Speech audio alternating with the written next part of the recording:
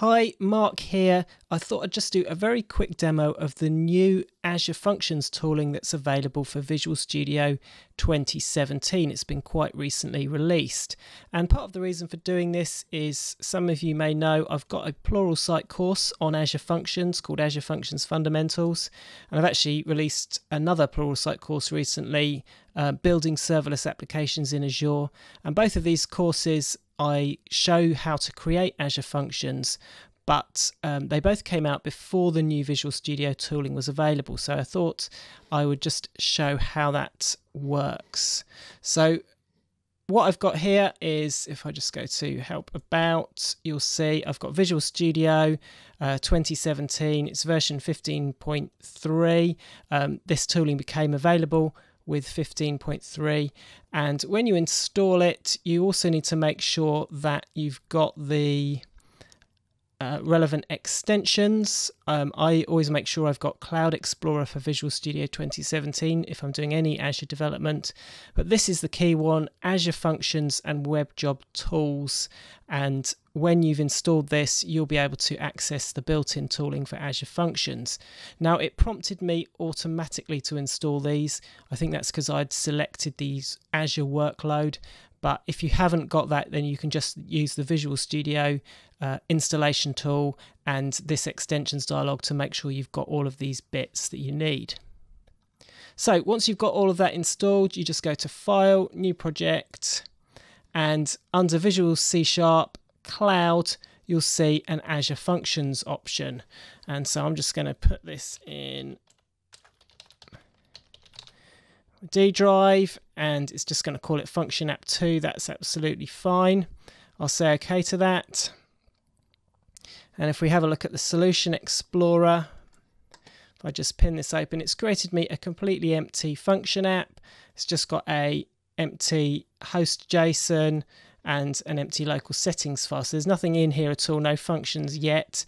How do we add a function? Well, quite simply, just right click, add, new item, and it's actually appeared nice and conveniently right at the top of the dialog here. An Azure function, this is part of the tooling, so I can give my function a name. Function 1 is absolutely fine just for this quick demo.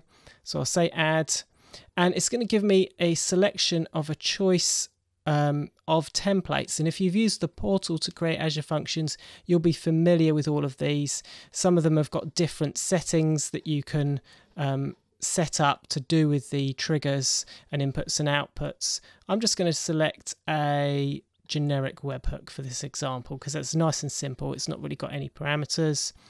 I'll say OK, and there you can see function1.c#. Now, one of the slight differences that you won't have come across if you've just been using the portal and the old CSX approach is that now we're using these attributes on our C# classes that give us information like what's the name of the function. It's called function 1, and what's it triggered from. It's a HTTP trigger with the generic JSON type of webhook. And if I were to F12, on one of these, then we'd be able to see that there's also, I could also configure the route, the methods that you're allowed to use, the authorization level, and so on for this function. And it's given us some fairly basic example code. It's going to log the fact that the webhook was triggered. It's going to read the body of the HTTP request as JSON, and then it's going to check for first and last properties. And so this function is going to require a HTTP post with an object that's got these properties, and if it doesn't, then we're just going to get bad request. And if it does, it will say hello to the first and last name. So how can we test this? Well, if I click run, what it's actually going to do is it's going to use the local Azure Functions tooling. I think it will prompt you to install it if you don't have it installed at this point. It's appeared on another monitor, so I'll just drag it across here.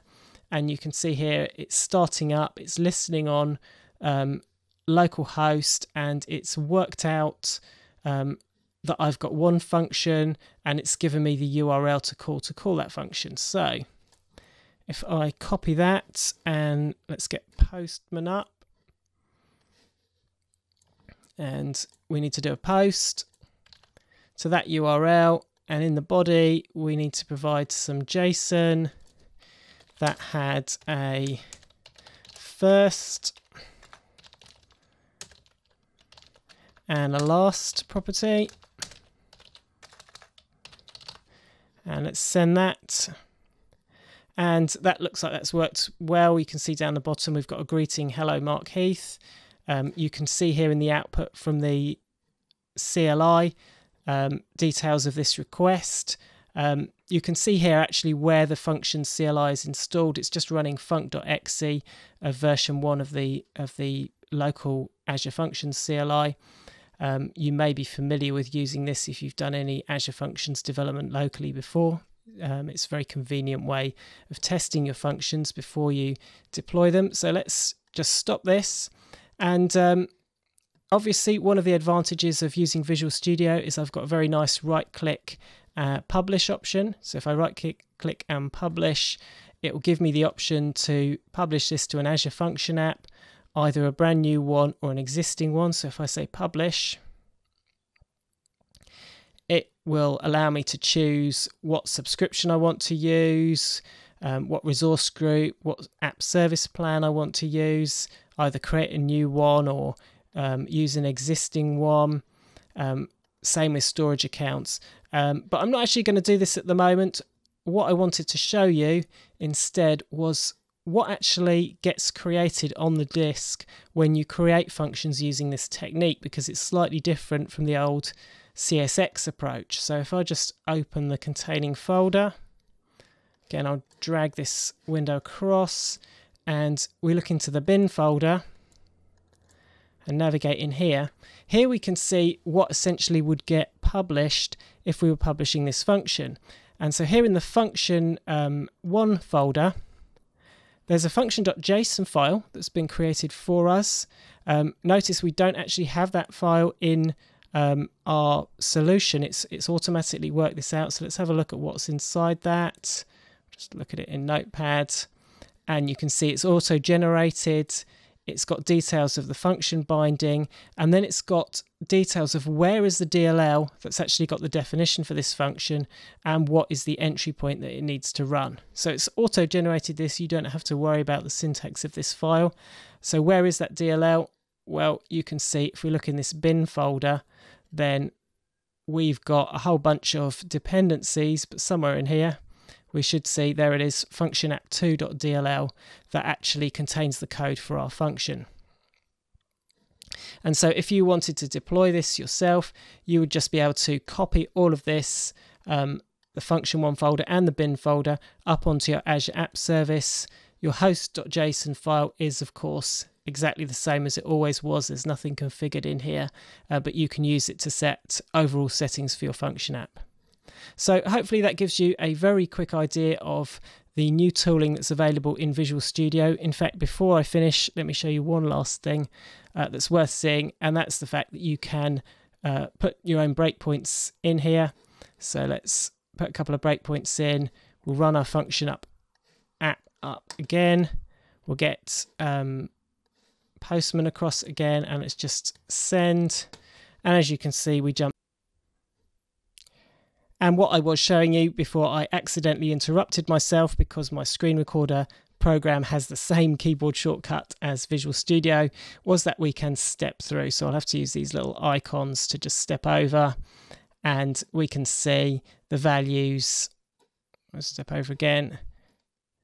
We should be able to see the values of various properties of our data object. It's probably not giving me a tooltip because this is a dynamic object, but there we are. First name is Mark, last name Heath. So all the usual debugging behavior that you expect to have in Visual Studio is available to you, which is really nice.